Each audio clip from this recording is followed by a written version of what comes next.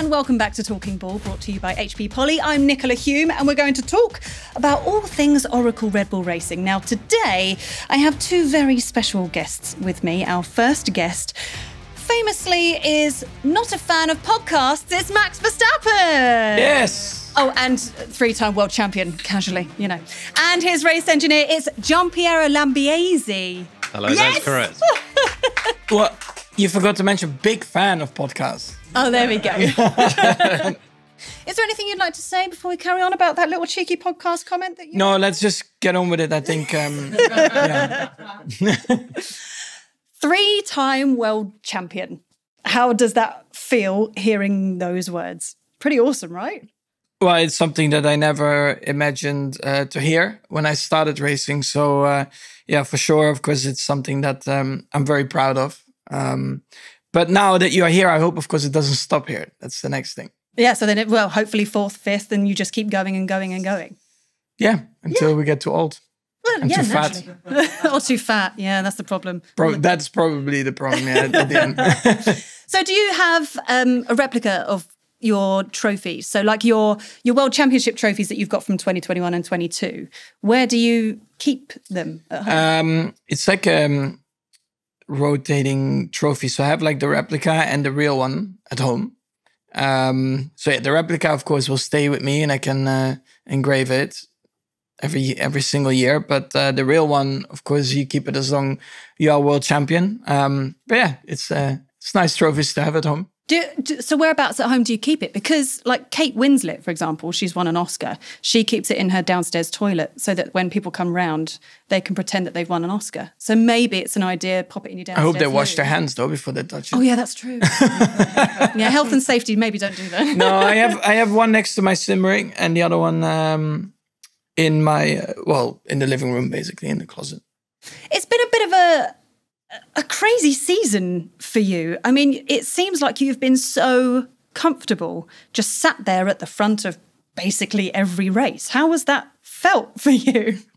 Yeah, I mean, of course, at the end of the day, it's a whole, team effort. And I think this year the car has been incredible to drive. It's been, fairly dominant, I would say.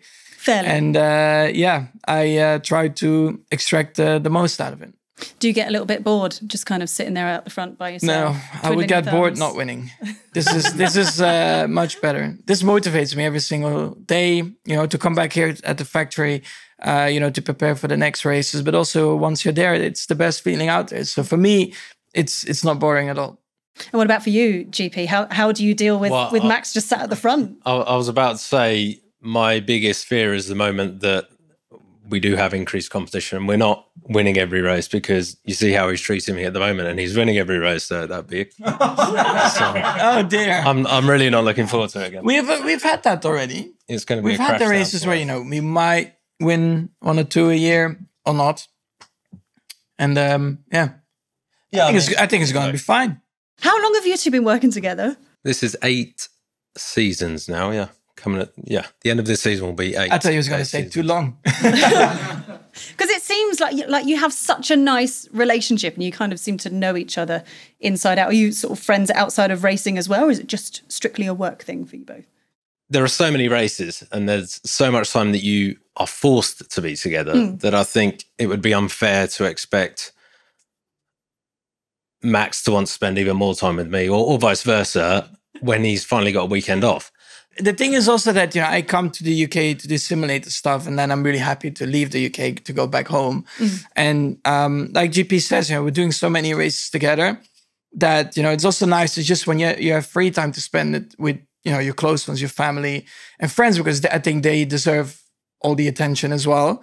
But we did meet up during the holiday. We spent the day together. So it's nice to do it, here and there. But I think we see each other more than we see, well, for you, your wife, for me, my girlfriend. So, yeah. I mean, essentially, it's just like a second relationship for both of you, isn't it? Just with each other. It's very intense. Which is really nice, yeah. It's an easier relationship, that's true. But you've grown to know each other really well because you seem to be able to cope with Max when he's not having a great day, but then also cope with Max when he's having a fabulous day and maybe getting a little bit too confident. So how do you keep control of the situation?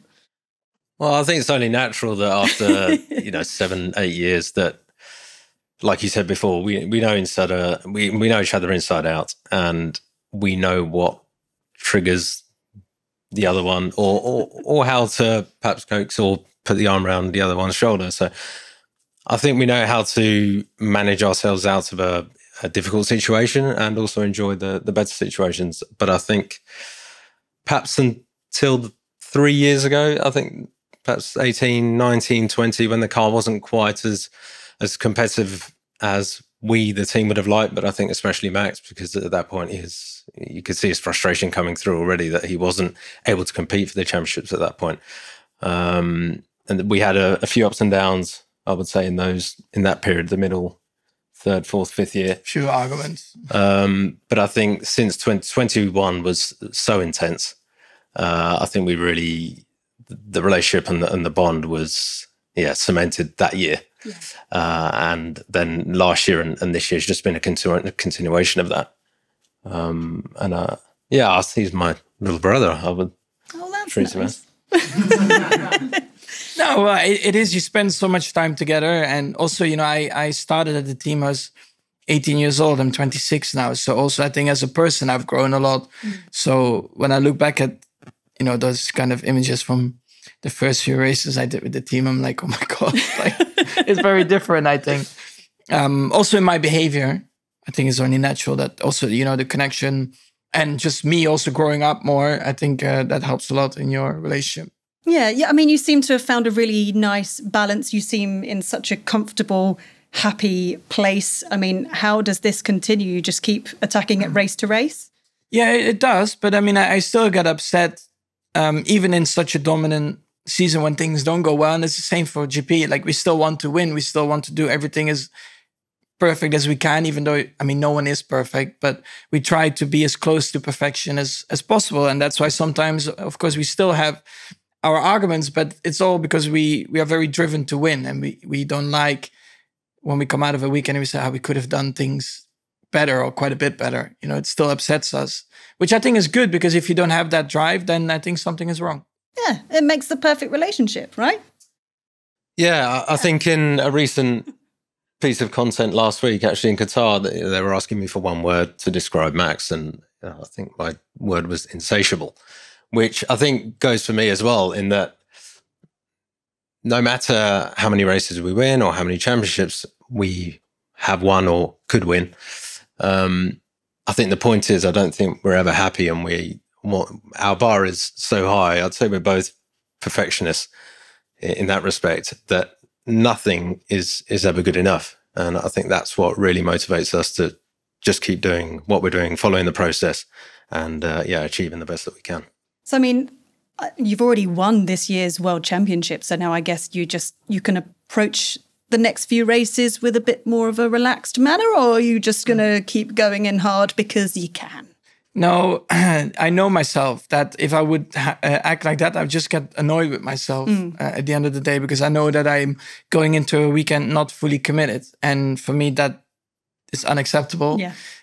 Of course, in a way, you've won, you can maybe try to enjoy it a bit. But once I know that I'm at the track, after FP1, FP2, I want to try and find my best balance. I want to try and get the best out of myself. We discussed a lot of things. So if I start being a bit like, whatever, like, do what you like with the car, or like, I'm not really interested in making an effort, I know that I will get upset. So at the end of the day, my approach will always be the same, up until the point where you question yourself, like, am I still fully committed or not? But for the moment, that's definitely not an issue. Because, I mean, racing is life for you. It seems like whatever kind of race it's going to be, you're still going to enjoy it. So even if you weren't in F1, you'd still be racing something else.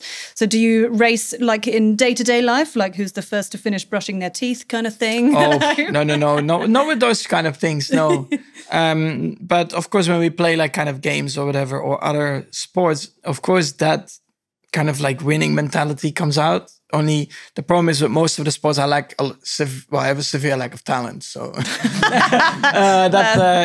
I'm lucky that everything went into racing, because any other sport that I try to do, I'm just not very good at it. I will never be, let's say, as good at it as I'm in racing. So yeah, but still, that competitive spirit is always there. I mean, in terms of other sports, though, you both play paddle, is that right? Yeah. So who's the best at paddle between the two? No, I think it's a team sport because you play together. Right. So I think actually when we played together, we've been dominating the rest of the engineering department so far. Yeah, but it wasn't what I asked. If you were to play each other, who would be better? It doesn't work like that. GP, I'm going to put that question to you. If you were to play each other, I would say I've got depends much how long more, the game is. Yeah. That's a fair point, actually, because I think we played last week in Qatar, didn't we? As soon For as an you hour and a stop half. running, that's it. Yeah, probably the first half an hour. I was making a lot of mistakes and I was getting very frustrated. And then your fitness levels won over. And Yeah. And then, because it's movement and anticipation as well with the game. And at one point, when you get tired, you just stop running. You just try to just place the balls a bit more, but then things go wrong. So if it's like a 1.5 hour intense heat game, I think I'll win. because of the fitness side. Yes, but if it's UK weather, then I might be in trouble. You're We're very asking proud about who's wedding. got the most talent on you, basically. Not That's really. not me, I'm I just think. asking who's the most competitive, really, because you both obviously have it in you. I get very upset if Yeah. but just with myself. Like when I realize how bad I am, I can't deal with it. It's Yeah. just shocking sometimes how I hit the ball. So I need a bit more finesse. Bit more practice. I'm practicing And quite practice, a bit. yeah, It's yeah. the practice isn't the dedication is not the problem. It's just the lack of talent still is. Yeah, Should we get back onto F1? No more paddle stuff. shall we? doesn't matter. So on this podcast, right, there's been so many comments and I've had so many messages of everyone just wanting to hear from you, GP, because it seems like we never really get the chance to hear Yeah, from you. I'm But you never really get interviewed. You don't normally hear from you apart from your radio messages to each other, etc., or just seeing little social media clips. So it's really nice to have you here. So It's I'd a love to pleasure sort to of be here. delve deep into your career and how you ended up being sat here today. Did you study engineering? How did you end up here? I was actually a writer. Yeah, there's some. Is that true? No, there's some random sources out there. I'm looking at Gemma there. But no, the truth is I studied engineering like most engineers within the team. So I had mechanical engineering in London. And then I happened to quite randomly get a job in Germany for a Formula 3 team. That was in 2004. And then the owner of the Formula 3 team was part of the group that bought out Eddie Jordan. Right.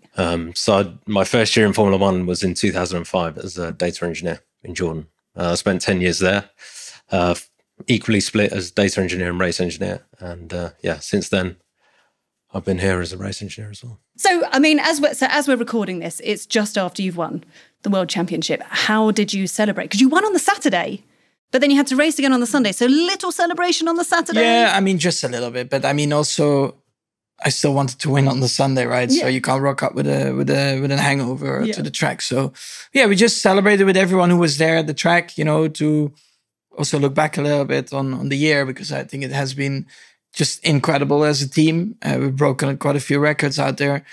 So it was very nice to get everyone together there.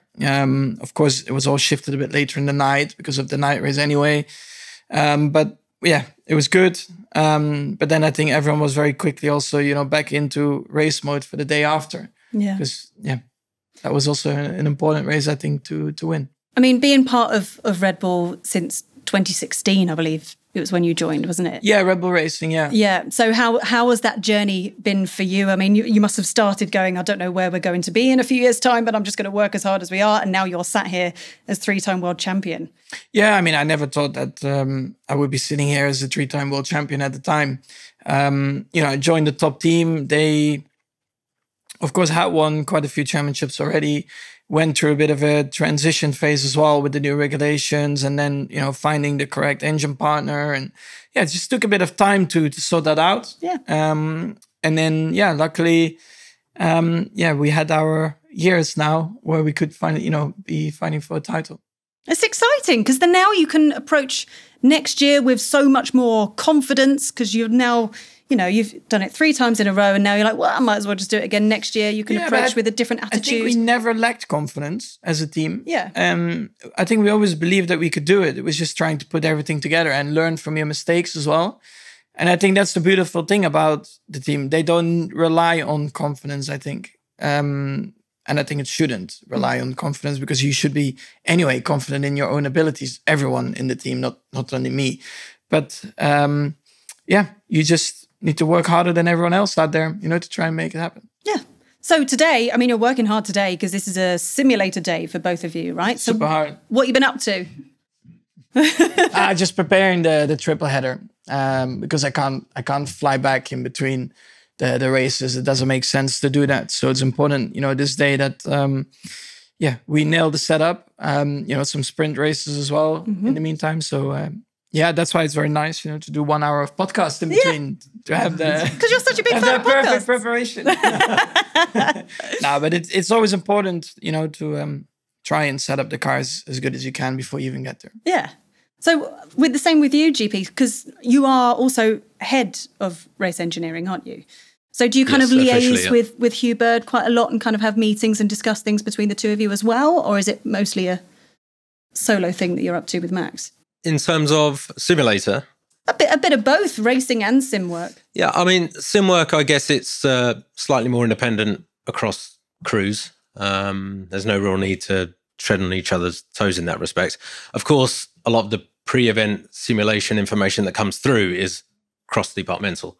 So we're aware of the various simulations that are happening on a vehicle side or aerodynamics, etc., and what new components are coming through that we can incorporate into our race event preparation.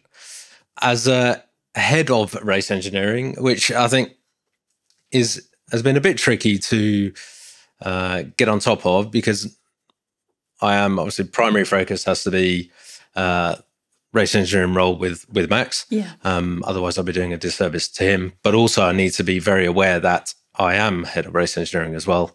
So I need to be there to lend a hand for Hugh and Woody and Checo and the rest of the crew as and when. And it's obviously clear to them that I'm available. If ever they need help, whenever they need help, to talk through issues they may have, or just want to run through what they want to do with the car, run plan, etc., strategy. It's finding the right balance. It's busy. You're busy. It's quite busy. Yeah. What do you do to relax? Aside from paddle.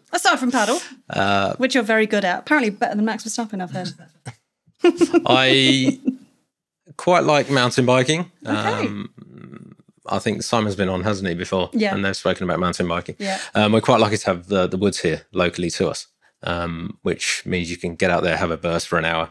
Set purple sectors. Yeah, set a few PBs on Strava, and then... Very nice, yeah. I go back, clean If the you bike. could have Max engineering in your ear while you're doing that, do you think that would help? Absolutely not. I don't think so. I didn't even know what to do myself on the bike, so let alone if I have to try and coach you. Yeah, I wouldn't want that. No. Think you're already shunt enough by yourself. Do you think if there was a situation where you were behind the wheel of an F1 car and you were engineering, how do you think you would cope with that, with a swap of roles? Well, we had a few little debates, remember, with Cookie as well, thinking about what lap time you could do. Who's Cookie? It's been my performance engineer for basically most of the season. Oh, okay. You just have this little discussion. What do you think you could do? Looking at onboards and data. So here on Talking Ball, we have a thing called Red Bull's 100 Objects. So everybody that comes in as a guest will bring in an item that means something to them during their time here at Red Bull. I mean, we've had numerous things like Adrian Newey's notebook, we've had laptops, we've had pictures, and I can see 2 giant trophies sat on the table. So we're going to start with this one right here, which I believe is your first ever win. Is that right, Max? In F1, yeah. Yeah. Yeah, yep. Talk us through the moment that you won this trophy and how that felt for you. Pretty insane, I think. Joining the team the week before, going through the simulator sessions that I had to do, getting used to the car, the procedures. It's like a little booklet, I remember. yeah, I honestly had no expectations going into the weekend at the time. I was like, well, I need to learn so many things. You know, suddenly the pressure of being in a top team, you know, you can't just hide anymore in like a bad weekend or a bad result. So, yeah, I drove out of the pits, and yeah, completely different car for me in FP1. So it was all about getting used to the car, you know, getting on top of the tools, you balance your seat, you know, a lot of things. The engine was different to what I was used to.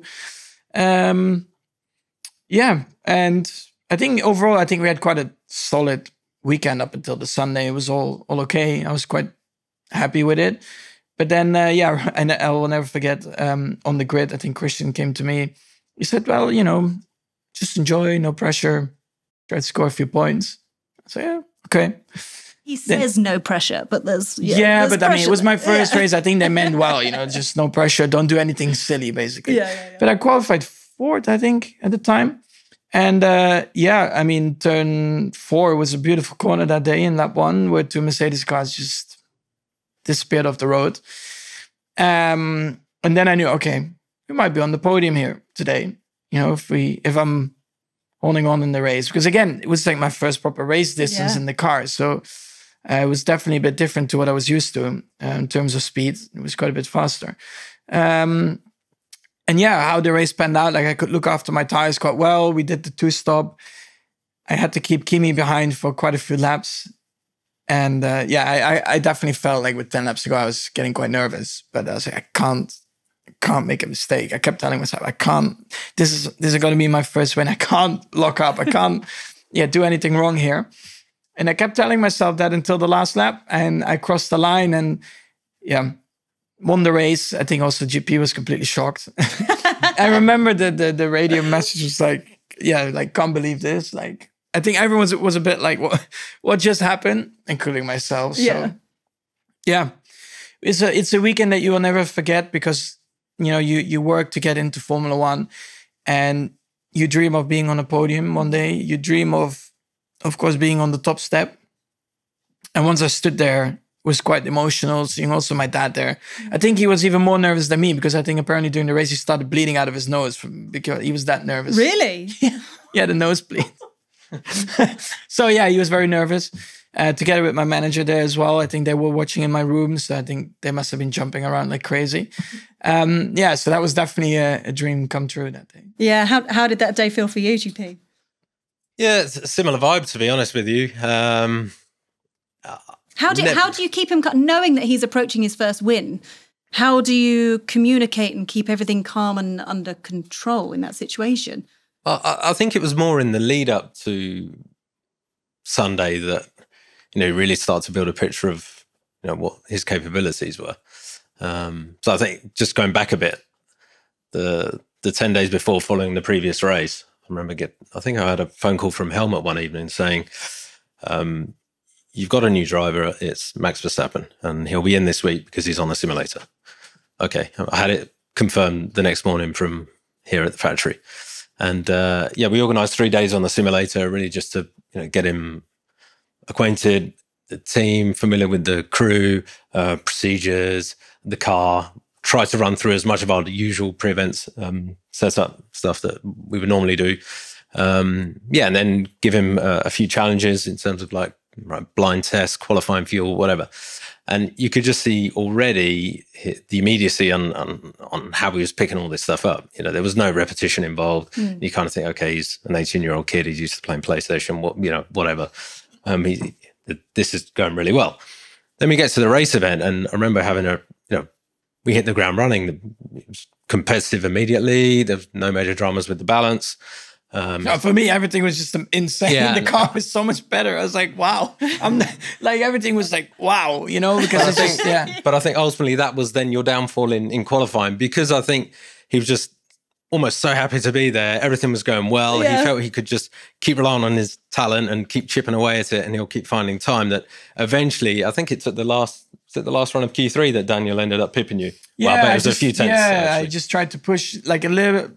Probably at the time too much to what I knew from the car, and I just overdrove it, and ended up being. And we didn't follow the track perhaps enough with some changes that we'd normally make in qualifying. But having been through that, you're kind of confident going into Sunday that, we can have a good race here, especially as Max says, once the two leaders had retired. And then it was really just incredible that he was able to manage the rear left tyre would have been the limitation that year. That rear left tyre for as long as he did, keeping such an experienced driver like Kimi behind. It was my first race win as well. Oh, amazing. Yeah, so it was double whammy. It was very nice. Really good day. Now, look, we've got loads of questions to get through. These are from fans that have sent in their questions. So our first 3 questions are actually on video. So the first one is from Tyler in the USA. Hi, everyone. It's Tyler from New Jersey, United States of America. My question for Max and GP is, what is the secret to the two of you maximizing performance and getting the maximum potential out of both driver and machine?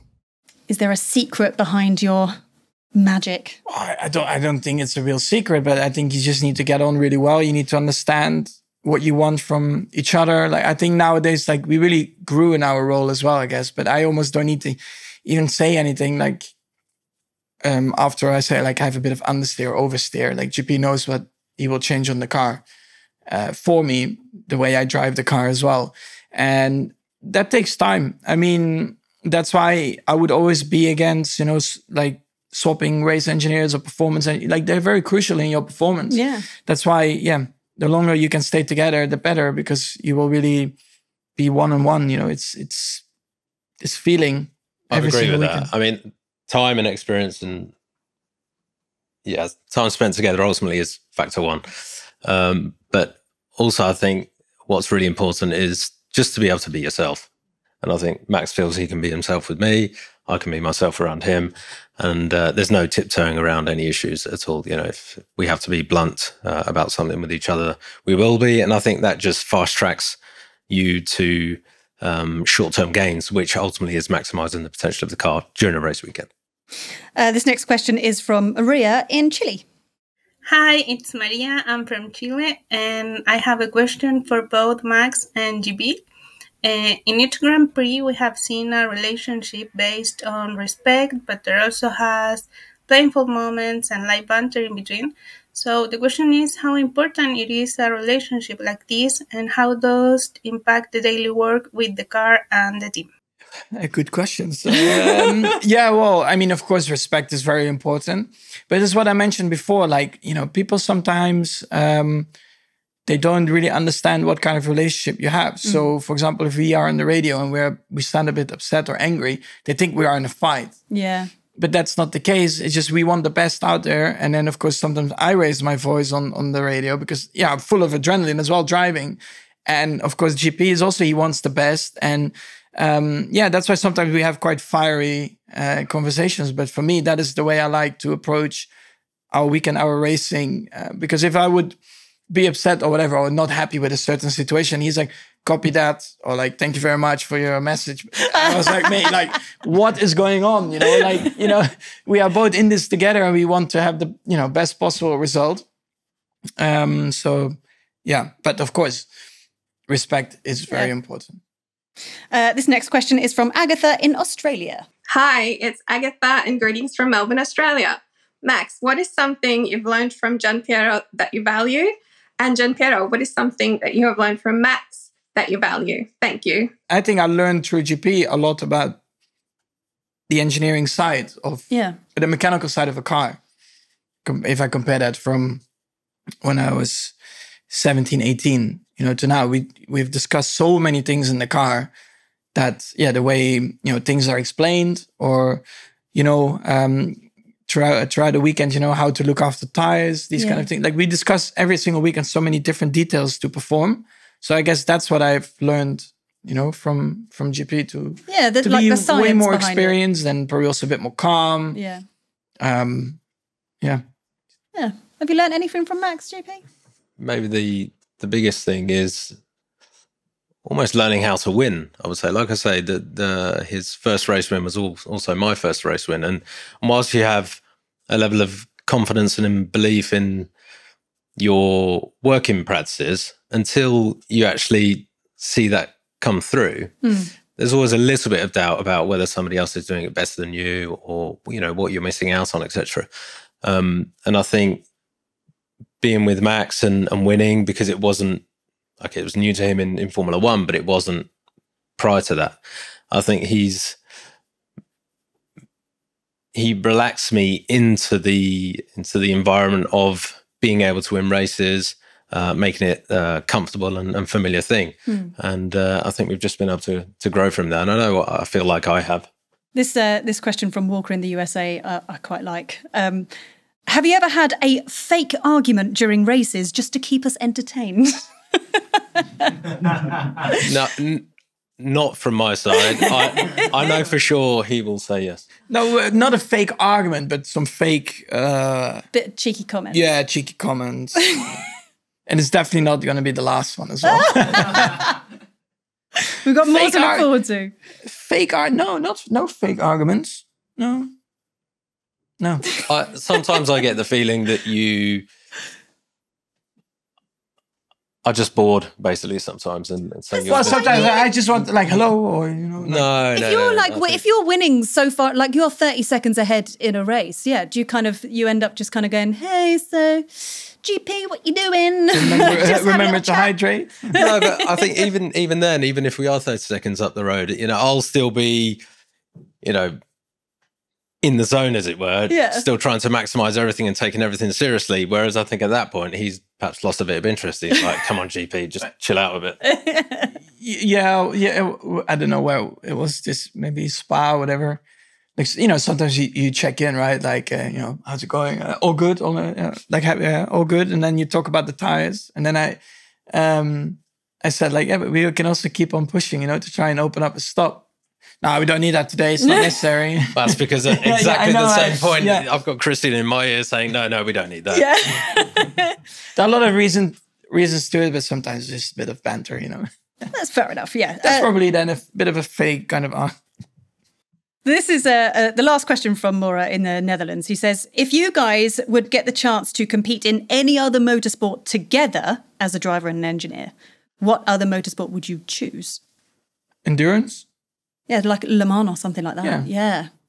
Would you be happy to do that? Stay up for 24 hours? I'd be happy to do that. It's a different challenge, isn't it? Yeah. Well, I mean, once you've done so many years in F1, probably at one point, you don't want to do this forever, right? You can't, unfortunately. And probably, that's also a very different way of approaching it because you're sharing the car with other drivers as well. So it's quite a different kind of approach. I mean, you still go in there to win it, but you have to think about the three drivers, they all have a bit of a different driving style and there's a lot more going on. And yeah, it's a bit of a different experience. It's not like 1.5 hour, kind of 2 hour sprint racing. It's proper endurance. So also the whole mentality, mindset is different. Yeah. I mean, I wonder how long you can go without blinking in one of those races. Yeah, that's I have no clue actually. But even while driving in an F1 car, I don't know how many times I blink. It's great. Actually, I saw a video. I think it was an old video. You were in a car with your dad and it was pretty much the whole entire lap without blinking. And it was the only time I think your dad reacted to a moment you took a corner and he panicked. Yeah, it's not nice. And that was the only time you blinked. The only time. Yeah. It's the other way around as well. When my dad is driving, the other passenger always a bit like, because you're not in control. But I think it's definitely while driving, you blink a bit less than normal. Yeah. Right, so we also have the HP Poly Challenge. So they are our partners on this podcast. So we have here the PolySync 20. Now, we've discussed the little cheeky radio messages that you've had between each other. Some of them a little bit heated, some of them a little bit cheeky. So your challenge, we've got 3 clips here and you will get half a point for each thing you get right. So I want the race and the year that this radio message happened. Okay, so we're going to go with clip number 1. What a joke, mate. I can't even see where I'm going, so much vibration. Understood, Max. Well, if it's a safety concern for you, we're happy to box. I'll just visit the dentist after the weekend. Clearly a very bumpy race for you. Oh my God. I don't think that was related to the track surface. No, that was the tyre vibration, don't you think? It must have been like 2020 in Silverstone, maybe. Is that the answer you're going for? I had Sochi in my mind, but maybe it's not. Sochi. Oh, wait. No, because that was actually quite a good race. I was not saying what a joke. Do you want to go Silverstone then? No, I think I have to rely on GP. We're going to go Sochi. But the year, Yeah, what year was it? because that can't be 2020. 19. This is completely wrong. I think that's... Well, I mean, you're way off because none of that was right. It was Portugal in 2021. That's what it was. Oh. You remember it well, I see. Oh, you guys... It's an incredibly smooth track, so it must have been tyre vibration. Yeah, I must have locked up. Right, clip number 2. Max, I think we're a little bit close for tyres at this stage. I think Silverstone 2000. this is the only... Silverstone 2020, the 70th anniversary race. You didn't even have to hear the whole entire clip. I know exactly. I remember that, Max, you're too close to the cross. I was like, I could almost punch my own wheel. It was that last bit. I'm not just sitting behind like a grandma. Yeah, it was just, Like we've discussed 3 hours before, you mean, Max, and you'd agreed to. Yeah. And then I saw, I'm going to win this race. I was like, I'm not sitting behind. I'm going to push them. Brilliant. Because they were so quick that year. And I was like, this is maybe my only chances here to win it, because we were better on tires that weekend due to the compound selection. And I was like, I'm going for it. Worst case, we finished P3 anyway. So love it. GP loved it as well. Okay, clip number 3. I can also push on and we do another stop. A little bit of bits of training. Talked about it. No, not this time. Come on then, what was the race in the year? Spa 23. Is the correct answer. No, not this time. No pit stop training. No. I want to say thank you so much for joining me. It's been really lovely sitting and chatting to you. Enjoy the rest of the season. This is where I would normally say to whoever we've got on, go and smash every race. But I mean, you've already won the championship, so just go and enjoy out of the it. Park. Well, there's still 5 more races, and we want to win all of them. Yeah, so just go and win all of them and enjoy and celebrate because you can. Yeah, Absolutely, yeah. fabulous. Bit of a champagne at the end. Champagne. And we'll see you next time.